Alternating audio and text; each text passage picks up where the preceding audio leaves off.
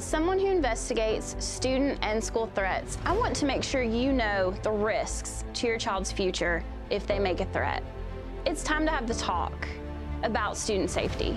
There's a new law in Tennessee, and any student who makes a threat of mass violence, that's a threat to 2 or more people, will be sent to the Alternative Learning Center for 180 days.